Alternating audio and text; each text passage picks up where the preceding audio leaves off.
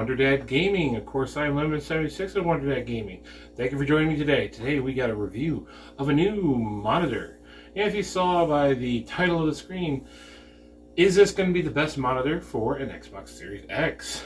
Well, let's start off with what this actually is. Okay, this is the Gigabyte M27Q. It is a 27-inch IPS 170 hertz 1440p monitor. It does have HDR, but it's HDR 400, so not that great. It does not have local dimming, so HDR on this is not going to be the greatest.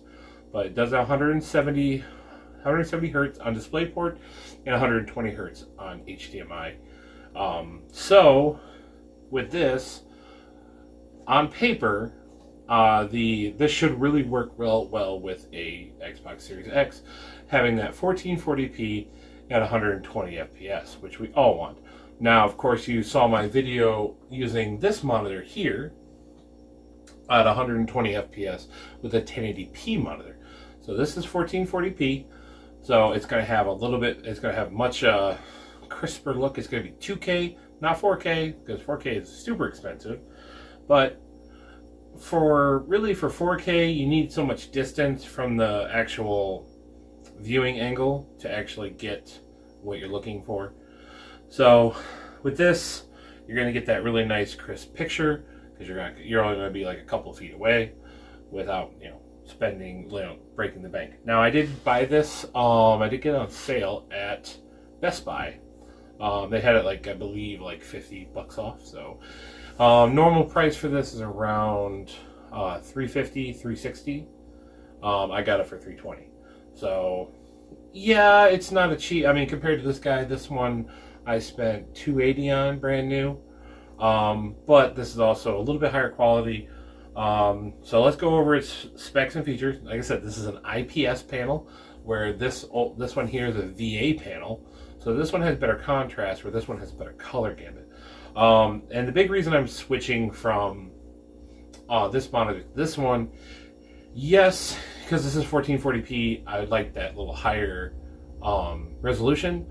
But the big reason is because I am a content creator, colors and stuff matter. And this is a much nicer color profile. Actually, it has one of the highest rated color profiles. Because this is an IPS panel, you always get the best colors. Now, the contrast won't be as good as the VA panel does. Now, this also is a flat panel. I'll show you guys here.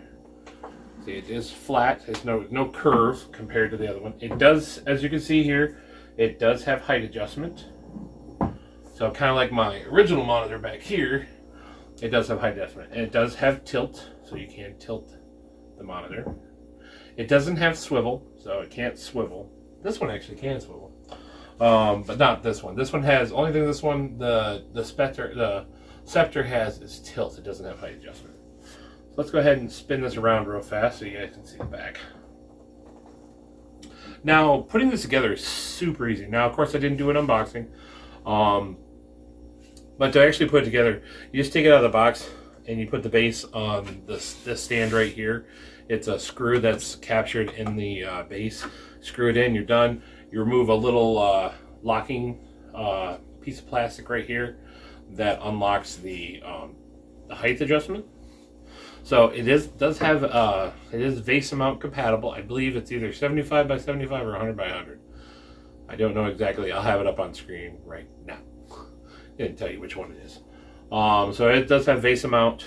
Now, the reason I believe this is going to be a great monitor for something like an Xbox Series X or Series S, or eventually whenever PlayStation gets around to allowing 1440p monitors. The reason I call that this is going to be one of the greatest monitors for that is actually over here. Now, over here you do have a joystick, and that's for your on-screen controls. So color, overdrive, FreeSync, all that stuff. Oh yeah, this does have FreeSync Pro Premium, or FreeSync Premium Pro. Gotta love the naming skill. So this does have variable refresh rate, so if you have an Xbox Series X, and it does work with G-Sync. There is some good videos out there that show you how to get a AMD FreeSync panel to work with FreeSync. G-Sync to work with FreeSync. So the only real gloss on this is right here. So anyways, back to what I was getting at. I digress. Anyways, here's the joystick, but there's one button right above it. Known as the KVM switch. And what that does is right here on the bottom in your AI and your I/O is you have. Oh, there's more plastic to be peeled. Anyways, I know I am so easily distracted. Right there. Very little piece of plastic too. Anyways, so it just does have a USB 3 hub in it. Actually, I'll get to the cables real fast. Comes with this guy. This is a B to A mount, or B to A cable, USB 3. So this part plugs into the bottom of the monitor, and this plugs in your computer. Then there's 2 additional USB 3 ports on the bottom, so you can hook your mouse and your keyboard into it. And it also does have a C port on this. Now, the advantage with that is you can actually, with that KVM switch, is actually switch between 2 different sources. Now, we are going to try that out and see if we can get this working with an Xbox. Because currently, the way I have my system set up is I have my PC here, I have a KVM, a separate KVM switch, and then I hit that and it changes my keyboard and mouse to work with my Xbox. So instead of working on my PC. So the reason I'm kind of hoping to get this working with that is I don't have to have the external KVM switch. It all can be built right in. So we're going to give that a try. We're going to make sure, see if that works. If it works, I'll let you know. If it doesn't work, I'll let you know that too. I mean, heck, you know, that's why you come for these reviews, to find out. Now, other things it does come with a display port, or a display cable. Display port. Well, that's what you're going to plug into it. And it does come with an HDMI cable. So this comes with pretty much everything you need, you know. And because, as you can see how thin this monitor is, as you can see right here how thin it is, of course it's going to have an external power brick. So now for power bricks, I won't lie, this one actually is pretty small. It's actually smaller than my Scepter one. Now my Asus monitor back here, my chat monitor, that one actually has a built-in power supply, but that's also a much thicker BOE.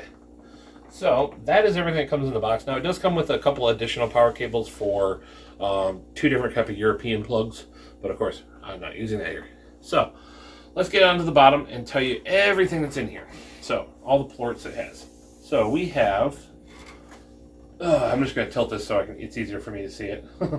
2 HDMI ports. Like I said, both can run 120 Hertz. It does have a headphone jack because this does not have speakers. That's the big thing that I'm going to lose when I switch from this one, is this doesn't have speakers, so I will have to use either my headset or I have to get a soundbar. I am thinking about getting that on soundbar at Walmart. If I do and I get it, I'll do a quick review on it, let you guys know if it's worth it. Then you have a display port, and then you have a Type-C port, and then your 2 USBs and your power port. Okay, so let's get this back down. And on the back it does says M27Q. There's no RGB on this, unlike this guy. It's pretty straightforward, pretty simple. But that Type-C port also will accept Type-C port display. So maybe if you have like a gaming laptop or a work laptop or something like that that does support, or even certain phones that support display out over USB-C, that will work with this. And you can actually run that and actually switch between your PC and your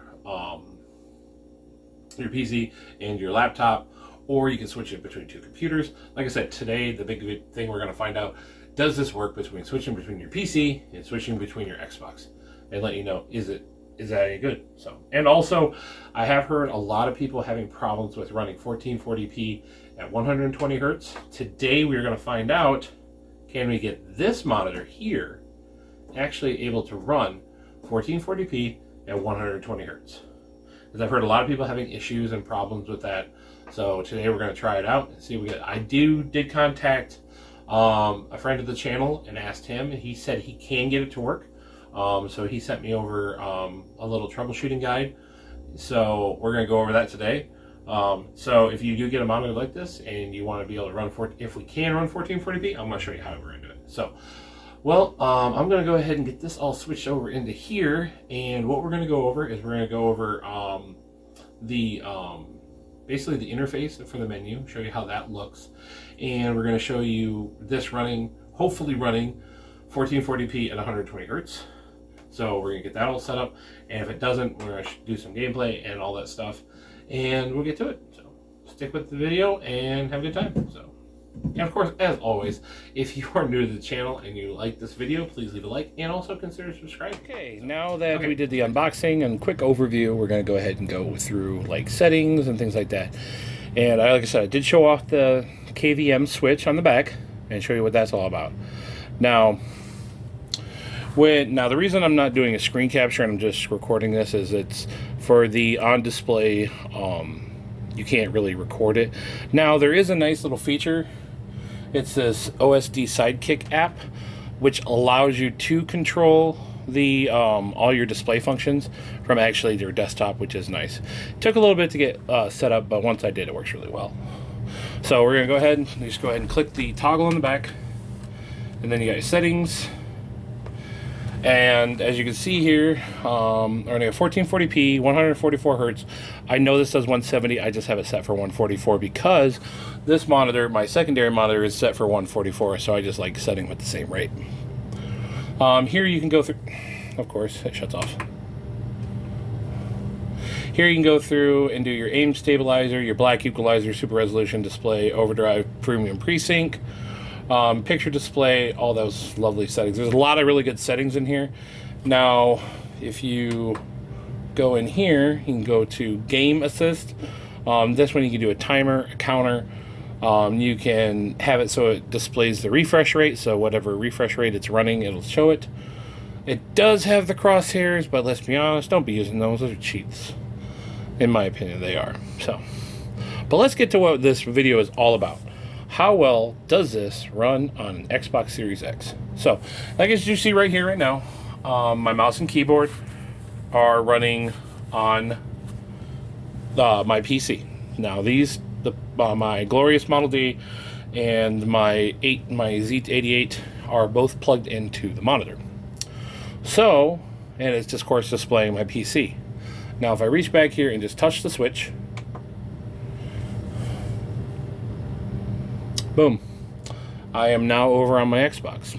And now my mouse and my keyboard now run on this, which is awesome. For somebody like myself who runs both a PC and an Xbox for my gaming and all that stuff, this is amazing. Because I don't have to switch, I don't have to have two sets of keyboards, I don't have to have a separate KVM switch.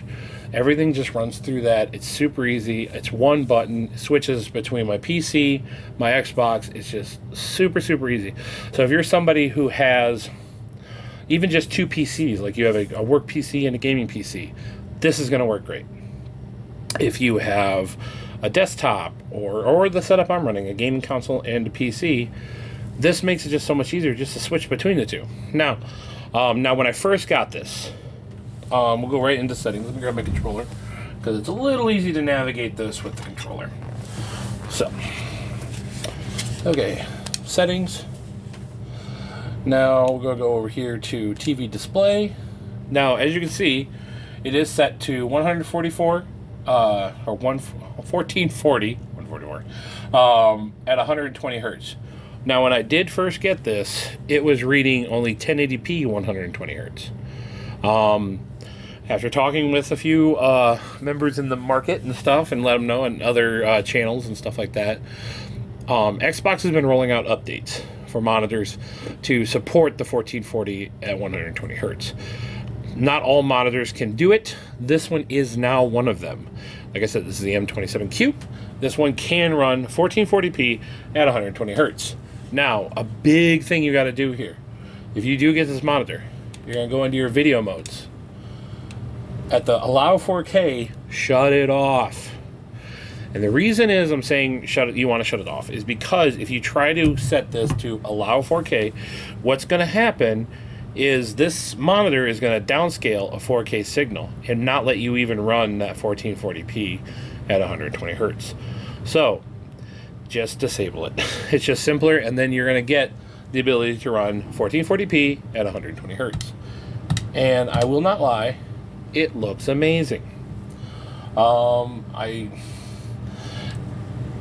I can show you B-roll of like me playing this and stuff, but I don't think you just wouldn't get basically the same level of detail if I show it that way. So honestly, in a way, you're gonna have to kind of take my word for it.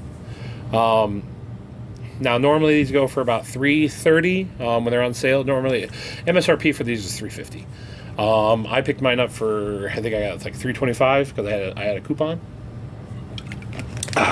Anyways, and so I picked it up for that, and I won't lie, it's amazing.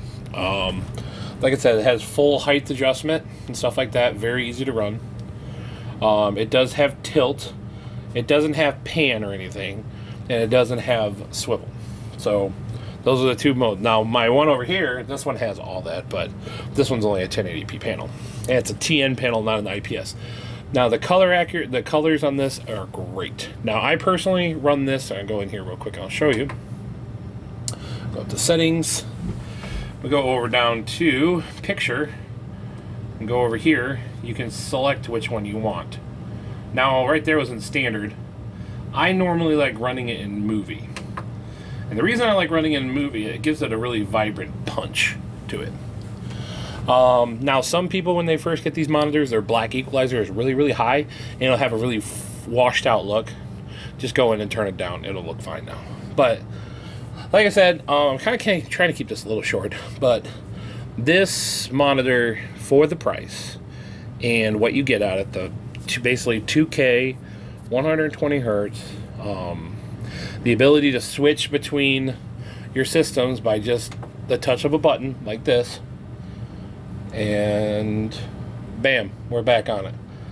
It's super, super easy. Now the nice thing about that Type-C port on the bottom, it can support display over Type-C. So certain laptops, cell phones and things like that, you can actually run display through that. So like my Samsung phone that I use, I could actually plug this in and run Samsung Dex on it with my peripherals still attached, which is pretty awesome. Now, one thing I'll show you, which I've seen a few videos on this. Nobody goes over this, so I'm going to go over this for you. Okay, so when you're in the settings, you're going to go to KVM. Now, if you want to set this up, you go down to KVM Wizard. And what that's going to do is allow you to pick what you want your displays to be. And for what? So, the USB Type B, which is going to my computer, I think. No, I just thought about that. My USB Type B is going to my Xbox, so I click that for HDMI 1. And then my Type-C port, which is going to my Xbox, or my PC, I just click that. So now, when I'm set up here, I have it set to switch to those displays. You can go in and you can switch this to whatever you want, how you want it to be laid out. You can actually set it up so, like, it goes to display Type-C plus Type-C controls. So that's how you switch the KVM switch, because I've seen a lot of videos where people talk about how it has a KVM switch, but not exactly how it works. That's how it works. It's very simple, very easy. So bottom line for this monitor, if you have a newer system, now of course PS5 doesn't have 1440 support yet. They say they will be bringing it out. So if they do bring it out, this is going to be a great monitor for that. But I mean, even if you don't mind 1080p at 120 hertz, get this for a PS5. This will be amazing, especially if you, like I said, if you have two systems. If you have a PC and an Xbox, or two PCs, or a PC and a laptop, and you like to use your laptop for work, but then you learn the game on your rig, or vice versa. This makes it very, very easy. You don't have to be switching a lot of peripherals around, and it's just a simple one click of the button. Very, very simple. Like I said, this is for the price and the performance and the color accuracy. This thing is amazing. I would highly recommend this if you have, say, a Series X or a Series S, or a newer computer that actually has a pretty decent graphic card that can push that 1440p. Yeah, this is going to be a killer monitor for that. And also, if you're like, the reason I got it is because I'm a content creator, so I'm creating videos all the time. Color accuracy is important to me. So that is a big reason I got this monitor, because my VA panel that I had before, it was good, but the color accuracy was a little off. It was more vivid and like kind of overdone. Really wasn't giving me like the accurate colors I was looking for. And the TN panel behind me has more of a washed out color. I mean, the TN panels are always built for speed. They're not built for color accuracy. Where an IPS display like this is built for color accuracy. So, well, like I said, it was a very short, simple video. Yes, I can show gameplay on it, but it's really hard to convey how it looks through a display and stuff like that. But like I said, I highly recommend this. This is definitely one of my new favorite monitors I've used. Like I said, if you got a new system or a decent PC and stuff like that, I would highly, highly recommend this monitor for you. So there will be a link for this in the description below, so if you are interested, and you actually buy through that link, it does actually help out the channel, so consider doing that. And also, if you're new to this channel and you like what you see, consider subscribing. And if you like this video, please leave a like. It always helps out the channel. Okay, every month we do our giveaways, and we do have one coming up very soon, related to this video.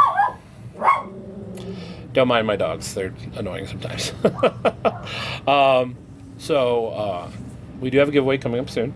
And of course, we stream every Tuesday, Wednesday, Friday, and Saturday. So do come, just stop in, and we do it on our YouTube channel and our Facebook page. So do stop in and check us out, because we always have our chats up on screen. So no matter what platform you're on, you can chat with us, which is a lot of fun. So thank you for joining me today. I am Lemon76 from Wonder Dad Gaming. I hope to catch you on the next video. And as always, peace.